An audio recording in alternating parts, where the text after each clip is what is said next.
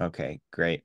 We are recording. Welcome to the Helia Working Group for 2024, March 7th. Happy birthday, wife. Um, his birthday's all Happy in a row. birthday!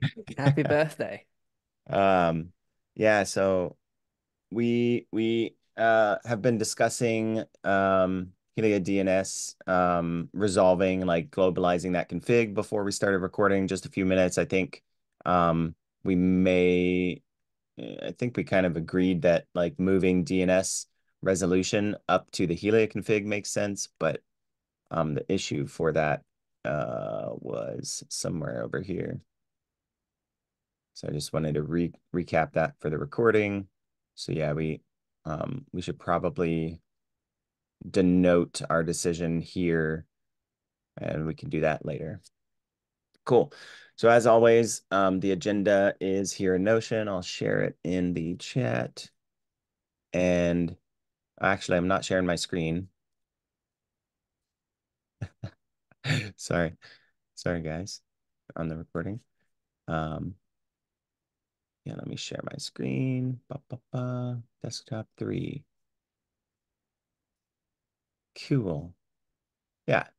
So we have our working group notes in Notion. The issue for the DNS resolvers is IPFS/Helia verified fetch pool 13, and then links to sort of a comment when we merge those changes. Yeah, we've got an epic for some of our work going with Helia Service Worker Gateway. So I plan on us just making sure that priority makes sense. We kind of synced earlier this week, a subset of us, and chatted about like if those all make sense. So we can go over that here today. Where's my people view? There we go. Um, yeah, there's some percent encoding file names to fail. Other things are if there's any other agenda items, go ahead and add them. I'll add the people here now.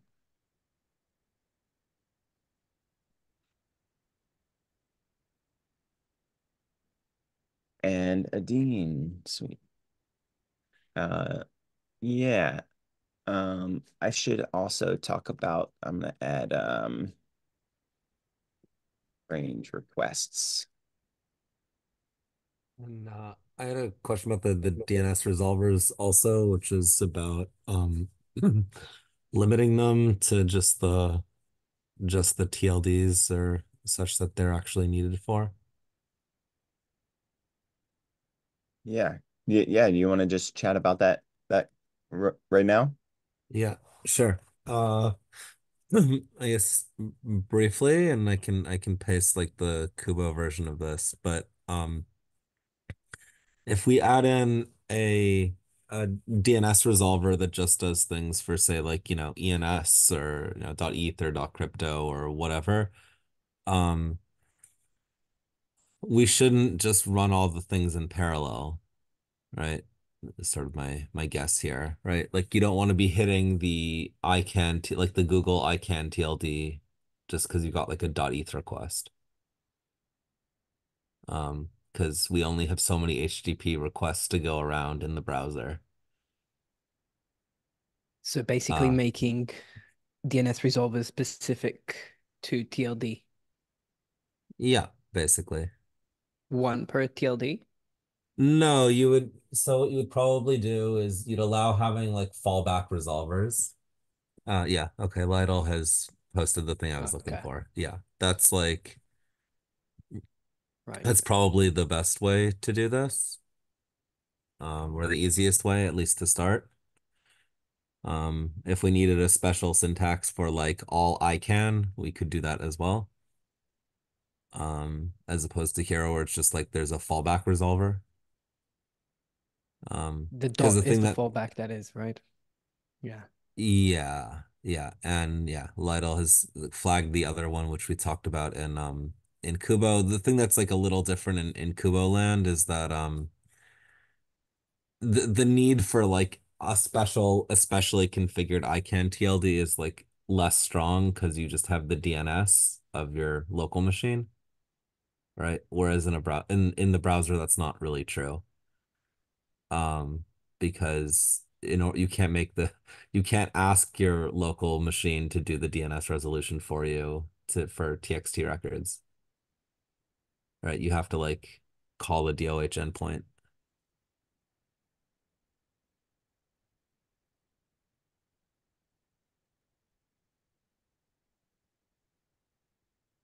Cool. Yeah. So this seems like it's probably not like that much of a thing to do, but I just wanted to make sure that if we were on the same page or if there were questions about this or that there's a better way to do it. Yeah. Okay. Yeah, maybe I feel like we need to like narrow in on the discussion there a bit. So maybe we can discuss I that mean, a bit later. I think it's just like you could just take the same JSON thing and pass that in as the object in Helia rather than an array. You pass in the struct and that should do the job.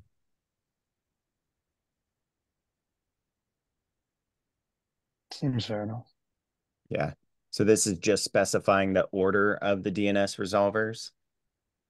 Not necessarily the order, although we could do that, but it's more like the scope of them. Oh, okay. Yeah, It's yeah, a, yeah. it's Yeah, a, I mean, it's a filtering little based bit of on key both. or something. Yeah. Yeah, yeah, exactly. Cool. Cool, cool, Um, cool. and Or I like guess maybe, TLDs. Yeah.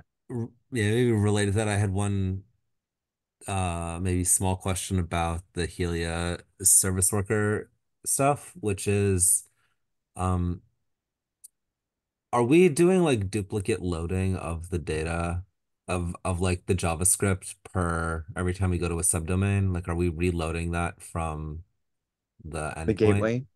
Yeah. Currently, yes. Yeah, there's a tracking issue for that. And Okay. yeah, we're gonna get into that. That's the caching. It's mentioned in this epic. What do you mean by Awesome. duplicate though? Like every time you load it? Yeah, I want to like every time I go to a new subdomain, I shouldn't be reloading all of the Helia code, right? Because it should be cached because it should be the same as the It That has won't to be be. possible. It's a unique origin. You cannot Yeah. work around that.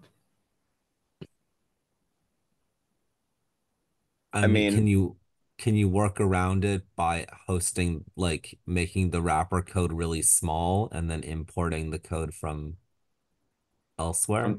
From the root domain, Yeah. maybe. I mean, yeah, there maybe the might be. answer is it's not worth doing that, and we should just figure out how to do subdomains in the browser instead, because subdomains in the browser means that you're not subject to, you'll be much less likely to get hit with like a takedown notice, because like there's nothing you can do about it. So Okay. like the load. So yes, there is a slowdown in that when you visit a new website, you effectively will end up on a new subdomain, and that subdomain has no service worker registered yet. So the very first time you visit each root, you will initialize a service worker for that origin. There are like various ways we can speed that up. But I Yeah. don't see a way for us of doing that client side only. There's no way to do that clean mapping of unique origins. Yeah, I mean, there might be some weird like um caching things that we can do to improve like the loading of the assets. Um, I was but thinking of things like, yeah, if we do stuff, like my suspicion is if we end up including heavier things like allowing the ENS resolvers to use light clients, like that's going to be a heavier bundle, right? Which we can do like dynamic loading of the bundle for, but like loading that every time anyone goes to a .eth website would be sad.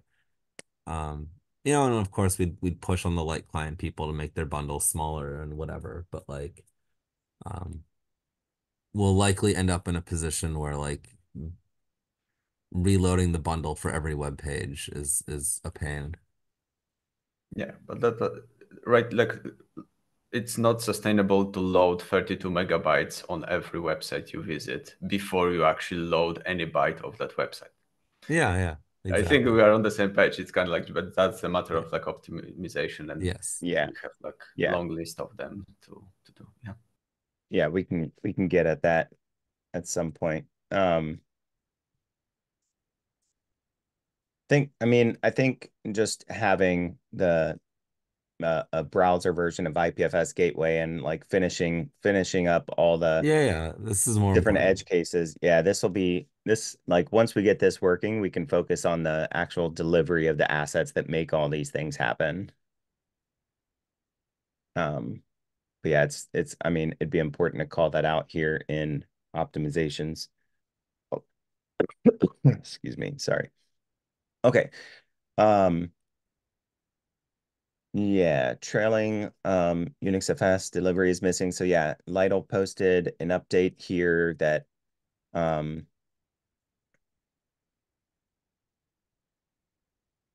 yeah, redirecting to the IPFS or to the HTTP URL so that the browser can handle the redirect itself. Yeah, I think we need to like decide on how we want this to work. Uh, Well, there's like only one way of making it work. yeah. Return HTTP URL that browser understands. Like we are not able to work around that. So yeah, it's effectively adding support for HTTP things to verified fetch. Yeah, and that's the thing, more or less what Alex wrote. Yeah. Um,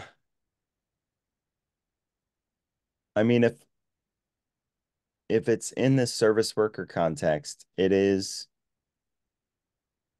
handling these cases, right? But I think we're doing this in the service worker gateway right now. Yeah, so verified fetch. So right now we are passing a native IPFS // or IPNS // and we get Mhm. back a location header with the same protocol scheme. Yeah. So By the the way, question, can't the location header be just relative?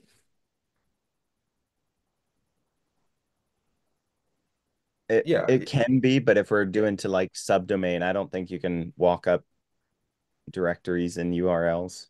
yeah, it can be relative if we support HTTP inputs. If I get HTTP input and I know I'm on a subdomain gateway, I can then return relative one. So I guess like the one question is, should we like mix them? I'd say no. If the input was IPFS, you return IPFS. If the input was HTTP, you return HTTP. Kind of like you keep the same protocol scheme. That would be my suggestion. Because that's like, if we do that, we solve the service worker needs. Because we pass HTTP and we return either absolute or relative redirect that works with HTTP context, and that's it. Yeah. Yeah, I like that. So then there's not further action here because I think we're doing that currently, right? I don't know if we support Yeah. HTTP inputs, do we? Yeah, we We do, support yeah. HTTPS inputs now. Yeah. Yeah, so I don't think we need, if that works, Okay. we don't need any additional thing. I can reply on it, or you can reply, yeah.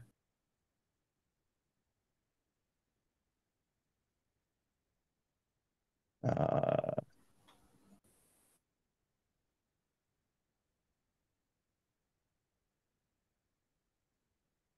uh, um, Is that a recent change, it the was yeah, it was support? last week. Okay.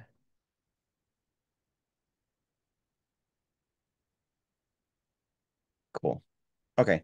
Yeah, moving on. Um, Okay, so percent encoding. Duh, duh, duh.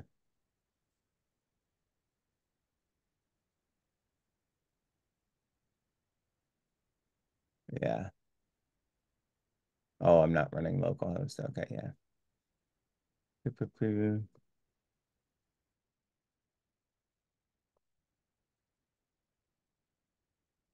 Yeah, so we need to just decode those inputs.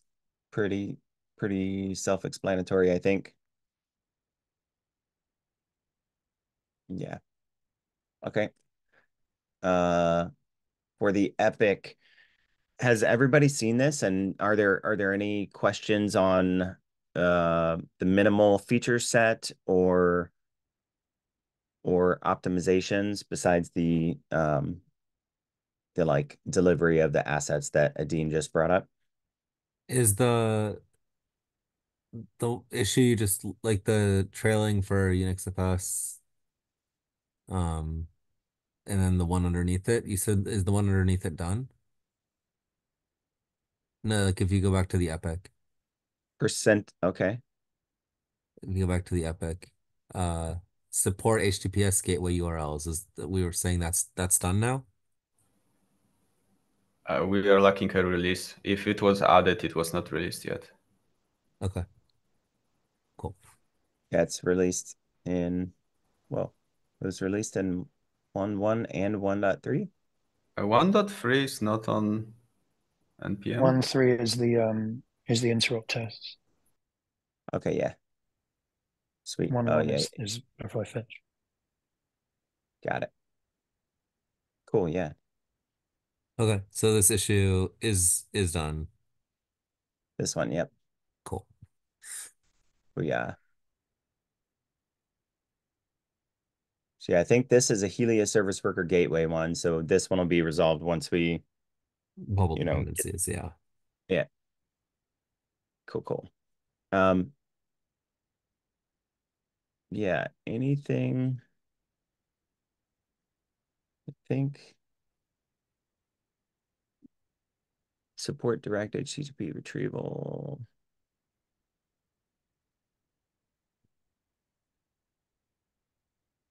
Oh, Yeah, I'd sweet. say this is nice to have after we have basic correctness done. Yeah, I this is think just this is like one step in moving towards downloading from, the people who have the data instead of a proxy. Dynamic. Yeah, the So, dynamic delegated the providers that are returned, like piping yeah. that through trustless gateways. Yep, got Yeah, it. so that'll happen later and we'll want to do the same with other protocols too. But yeah, I don't think this isn't like this definitely doesn't need to be in the minimal feature set thing. Sweet. Yeah, yeah, that one was down below.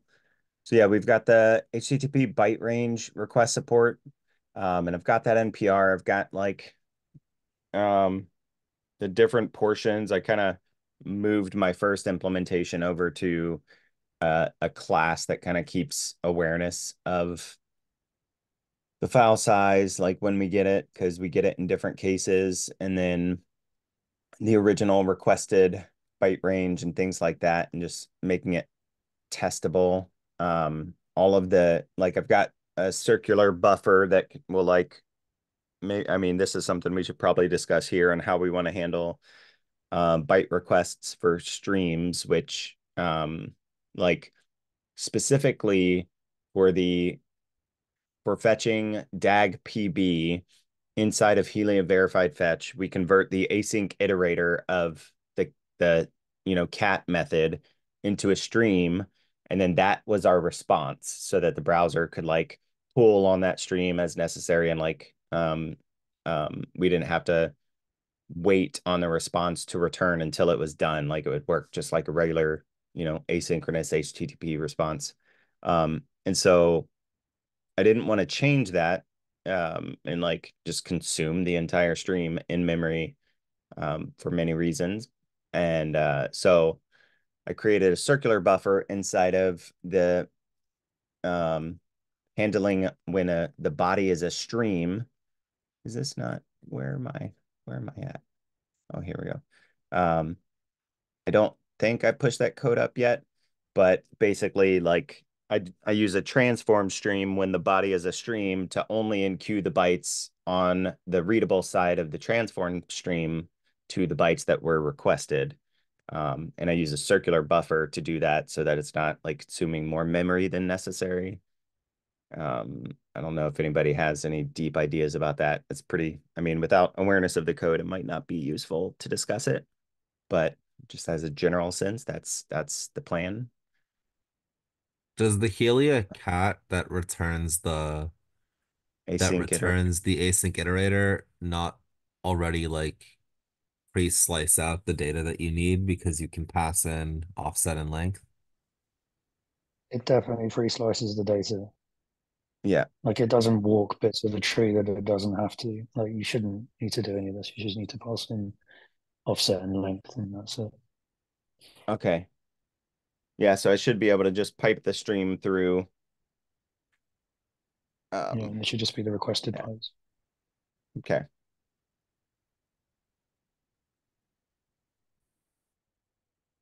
Sweet. Well, that was a lot of work I didn't need to do. Okay. Yeah. Um,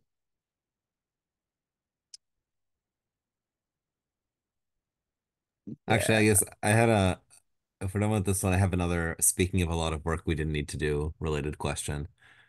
Um, which was when we refactored the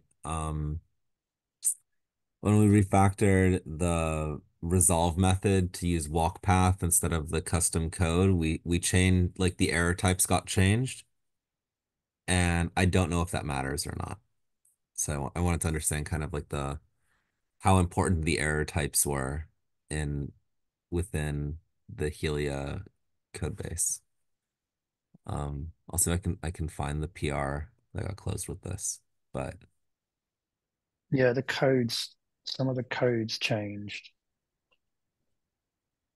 which is, I mean, technically, it should probably be a breaking change, technically, but like the API didn't change. It's not like Java where you can like say the kind of exceptions you're going to throw.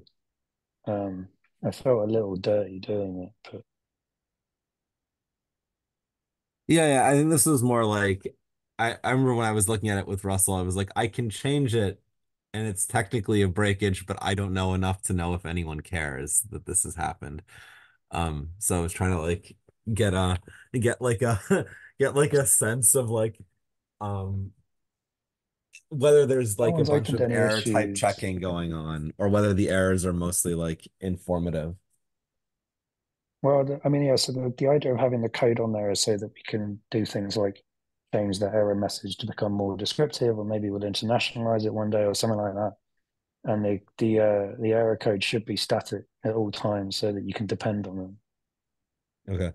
And then I just broke that contract. I feel bad, but no one's opened an issue yet, and we can delete this section of the video, so no one will ever know. No one will ever know. Okay, cool. Thanks. So, okay. Not sure I followed all of that. There was a PR That change to Was what? Unix FS exporter. not to Unix FS exporter, but to the Helia module that uses it for resolution, right? So we had like a couple versions of it. Uh and they were more complicated than the one that Alex ended up doing and merging because we were trying to keep all the error types the same. And Alex was like, "Can we just do the simple thing that's like two lines of code?" Uh Okay, yeah. and that sounds good because it's just like less stuff to maintain. But the error types changed, so I just wanted to like understand what was going on there. That was all. Okay, yeah, yeah. Yeah, yeah. Okay, I remember that PR now. Okay, yeah. Got it, got it. Um, okay, so we kind of discussed before everybody that's on a call now is on the call, but the move DNS resolvers, I don't think we fully went through here. Is there anything, before I move on, is there anything else in the epic we want to discuss? I mean, here's the full list. Do people agree with these? I added 91. Since we're already discussing it, do you want to like briefly go over that? Yeah. Yep. And that's, yeah, I have that on here. Cool.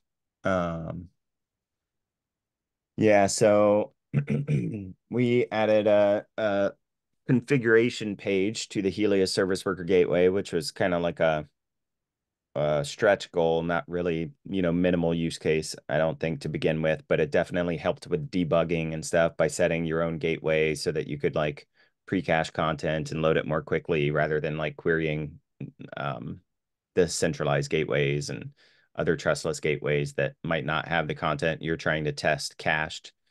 But yeah, the issue here is that in order for us to like share a config with a service worker gateway, there's no state that exists across all the isolated origins. So at the root origin where the service worker gateway is deployed, you can access a configuration page which will store data in an index DB. And then when you load a new subdomain or subdomain origin, the first time it loads the redirect page and that config page in an iframe and then passes that config up to the service worker. On subsequent reloads of that subdomain worker, it's no longer pulling in that iframe and rendering it and then doing the post message to post it to that subdomain service worker. So if you update the global config, that subdomain where the origin isolated service worker is running will not get those updates. So do we have ideas on how to fix that, or do we want to fix that or add some additional messages or like, yeah. And anything else you want to say there, Daniel? I just wanted to kind of recap for the recording and anything else. Yeah. Um, I think there's like the slightly broader problem, which is once we install the service worker and we're essentially trying to simulate a gateway, there's no way for really the user to do any customization. So, I mean, it is obviously related somehow to like how we do the message passing, but I think the broader problem is that once you've installed the service worker, like you don't have any sort of, we don't have any real easy mechanism to allow the user for customization. Unless, and I sort of suggested that we introduce like a magic path, um, where it's like, oh, this magic path will work differently, won't resolve it to whatever the IPFS SID's path is, content's yeah. supposed to be. Yeah, it's like a magic path that if you load that, then the service worker will be smart enough to like return you something else, like a config page. Yeah. But then again, the problem with that is like, how do you let the user know that that exists?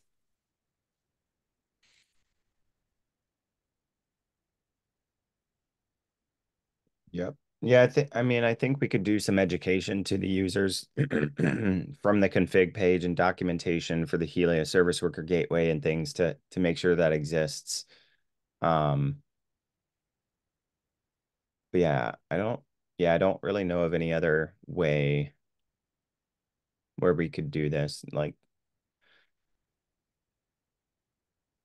So this is somewhat also related to what Adin said, which was, I think at one point we discussed, oh, we shouldn't even block the user on the service worker installation page. We should just try to load it as soon as possible and, auto reload by default. And this is also somewhat related because one of the configs is auto reload, and really auto reload is only relevant once. well, Like, it's for all future subdomains. So if you yeah, enable auto reload yeah. and then you go to a new subdomain, New. when it loads that config page, it'll say, oh, auto reload set on the global config root. So I'm just going to refresh without staying here. Yep. Yeah. My point was more if we want to just remove that option and enable it by default, you don't need that option. And if you enable it by default, then you lose also the opportunity to educate the user. You might have a short time span in which you're installing the gateway, but once you reload it, that's it. You lost that opportunity. Um, and given, like just the UX of this for the user, it's not something that we can count on. So really, like the only thing that sort of seems sensible, and would love to hear what you think about it, is just having this like special path and having that in the documentation. And it's like, okay, some people might, be like, oh, what the fuck is going on? Um, and so they're going to have to find out that, oh, there's this magic path where they can go to and then config, say, a different trustless gateway. Are there any mechanisms to be able to send data from the root to the subdomains? Yeah, That Uh, because You that could because do that a would be like, yeah, go ahead. but th that's what you could Russell do has already done, right? well, yeah, I mean the iframe post message, but is there a way without like rendering content? And I mean, we we could do a post to the service worker, like if we allow uh cores, like can we there's probably something like can we send a request to the root service worker? Uh, I don't know if that would work. There's probably something there. Because what I'm thinking is like, the if we can make it work, I think the reasonable UX here would be like the first time you've loaded any of this stuff with the service worker gateway, maybe you get hit with the config page and a little bit of education. And then you can click OK and you go through. And then every other time it auto loads and that you can go to the root page and the root page will let you do the config. Because ultimately, I think, right, even for like dweb.link and IPFS.io, we want to start making the root the root pages like have meaningful information on them, right? And that sounds like a sort of a reasonable pattern. Or I like guess on the learn more root about my page, gateway. you could render, um, you could render maybe an iframe. I don't know, like you could render an iframe of the subdomain and then do some message passing there. Well, Kind of not of like the the inverse of what we do now. well, not of the subdomain because you don't know the subdomain, right? If I just put an in-browser.link, I don't know what the sub thing is you're talking about. But I also think that having different configs per subdomain is probably ripe for user confusion more than anything else. Like, Yeah. who is the power user that's like, ah, yes, whenever every time I reload, vitalik.eth, I want to use this DOH resolver, but every time I load, you know, uh whatever, Big IPFS.eth, fun, Buck Bunny. I want a different set of DOH resolvers. Like who is doing that? It feels like you Yeah. just want one config for the whole application, where application means the service worker gateway rooted at in browser.link. Sure. Yeah. Yeah, absolutely. Like this is the ideal case. Like you Right. reduce the overhead of like the user being aware of domain specific config. Sure. Yeah. I mean, it does Yeah, I add think some So can you complexity, yeah. do but it's like a already there. CORSy sort of thing where you allow the subdomains? I don't know if CORS is quite the right wording here, but allow the subdomains to like query the root domain for the For config. the config. Yeah. Yeah, it's something we should investigate. Um, Isn't that what the iframe mechanism was supposed to do? I'm kind of well, confused. yeah, that just this bug though, like the config is if you update the config, it's not adhered to for subsequent loads of that subdomain. So like if you load some subdomain like Vitalik and then you realize like, oh, I actually know that dweb.link pins and always has this content cached, so I definitely want to use that subdomain gateway or whatever other gateway, and then you go and update the config and then reload that vitalik.eth. It won't get those updated gateways. Yeah, but that's just a matter of adding having a path that's excluded from service worker. on the root domain. Well, so this isn't the root domain. So this the summary of the problem. So like you load a subdomain URL. Let's do it right here. So we load the subdomain URL. It has our config. I'm gonna set like, oh, I know I have this content. Actually my gateway is not running right now. But like I have this content, so I'm gonna set the routers and the gateways. I'm gonna save the config. Oh, yay, fun. Yeah, I've got to yeah, this is why we need to load the iframe with the origin so it can set the target, or else the iframe message passing security won't let it pass. But anyway, if this did succeed, and then I refresh the page or click load content, which just refreshes the page, it loads this service worker URL. And then if I go to in browser.link/config, and then I update this to be, you know, oh, I actually, did the wrong port. So I'm going to do 888. Okay. And then I save this config and then I reload this subdomain. It does not have this update. Because it cannot read through the iframe mechanism anymore. Because, yeah, all of the queries going through this now are going through the service worker. So we need some way to read that config on non-first page requests for origin isolated service workers. Does that make sense? Yeah. Yeah. So like, can we do like a GET request to, the root domain/config, and then that responds with JSON if it's like a post request or something, and the service worker will just emit that config that it has in the index DB. Like, how do we actually get that root config? I And don't think you can. I don't think you can do a cross origin sort of request, say from a subdomain to the root, and it will go to the service worker. Like, is that actually possible? yeah, I I'm not sure. I'd have to test it. Like it. So the mechanism for that we need is when you change a config on the root, we want to notify subdomains somehow. By other Yeah, means than having to have an iframe and post message. So we can do that. We can set a flag, which is like a cookie flag, which says, hey, you need to reload. I like it.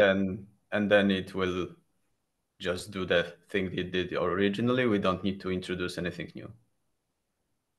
If that's like one way, but that should be just a binary flag. We cannot pass config that way because it is bidirectional. Yeah.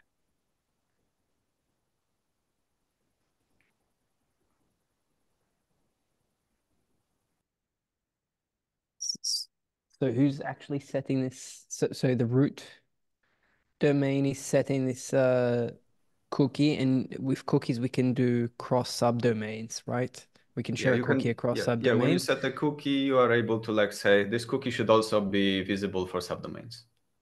And then what happens is that the service worker that is already installed, it has to check whether there's this cookie because it's the one handling all of these requests. And so it checks if the cookie is there, and if it is, it triggers some reload and avoids loading stuff Yeah, I guess like the like a high level gateway. idea is that's like a poison pill for a service worker to just remove itself, Yeah. and then we reload the page, and then we just have a clean slate. Yeah. Yeah, that the cookie that would definitely work. Yeah, I'm not sure on this one.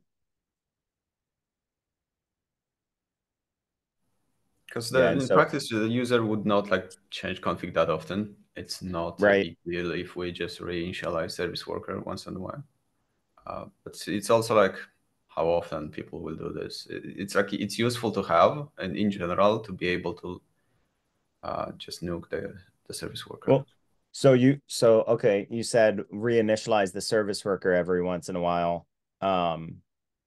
what that means effectively is like unregistering the service worker, which would then cause that redirect page with iframe to show again. So do we have like a timeout like for a service worker to unregister itself, and can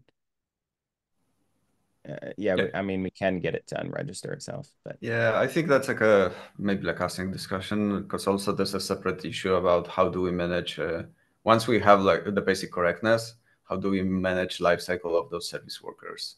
Do we not do we like keep them so the offline mode works better and then give people some means of reloading, or do we have just also like a time-based expiration? yeah, currently they're updating if there's an update. Yeah. I think like maybe like in general, I think this is like it's something we'll have to figure out. But I think the basic correctness and caching is more important than making sure the config is Yeah. propagated, right? Yeah, it was mostly, yeah, and it's mostly helping right now for me for testing. So I don't think this is priority right now, but I think it's important for us to like discuss this for the future, because like Firebase or Infura, other people will, um Daghouse or Web3.storage, like if they're having people run their own like service worker gateways to load content, like they'll want to advise people of what gateways to configure. But then, yeah, it would mostly be on that first load. But yeah, we got some solutions to go forward with here. Is that, do you feel like our discussion is good enough for Yeah, now, Daniel? Anything else to discuss? let's move on. Okay, cool. Yeah, great call out. Good find. Yeah, we talked about the HTTP range headers bit. Um, yeah, there's some other stuff I could probably chat with you offline, Alex, just about the Unix FS, um, like offset and length, not throwing errors if the range is out of bounds of the stream or the content, and different things. But and yeah, I need to double check again why I implemented the circular buffer for the stream splicing. Um, yeah, I think we covered everything on here. Am I missing anything? I don't think so. Go back to the epic. Yeah. Anything anybody else wants to discuss? Otherwise, I think we're good. Does anyone want to see I guess, something cool? Yes. yeah. You got a Do demo? it. Yeah, I've got a demo. Well, Sweet. sort of. I've been running a demo the whole time.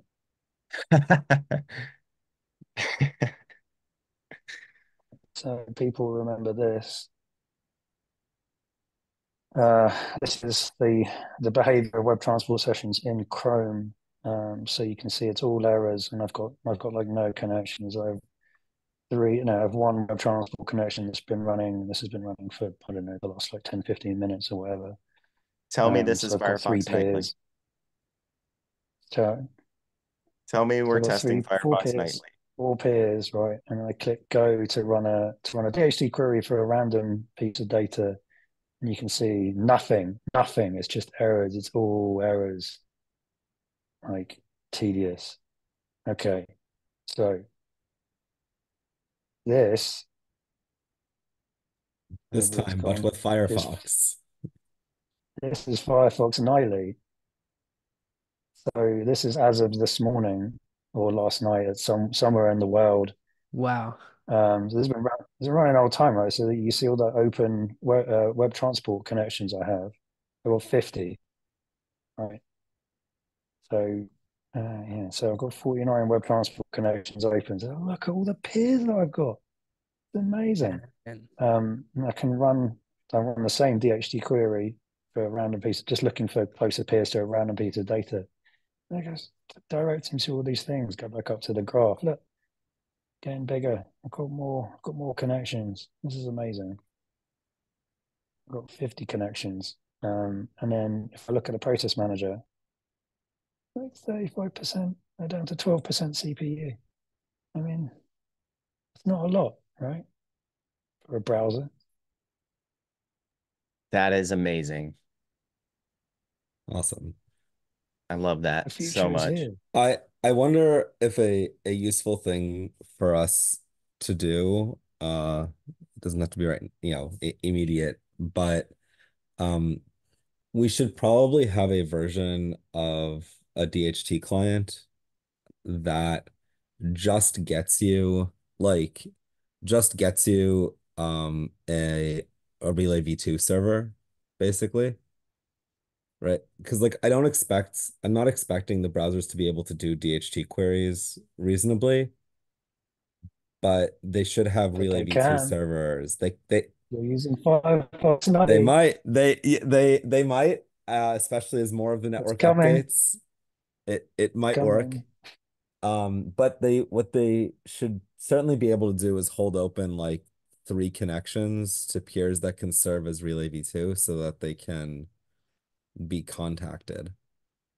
Um, if you're trying to like, if you want for people who are trying to serve data, right? Or basically for the people who are trying to do WebRTC things, like for realsies, and they don't want to use the Google servers, they can use the Amino DHT to do the coordinating, to do the hole punching business.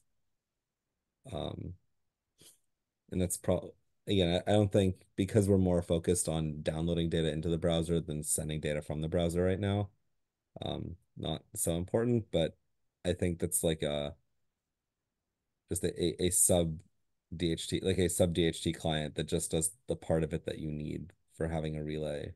Seems like it would be useful. Hmm. Just because it's like you're still leveraging the network, but because you don't need all of it, you don't need to have open very many connections. You just need like a few.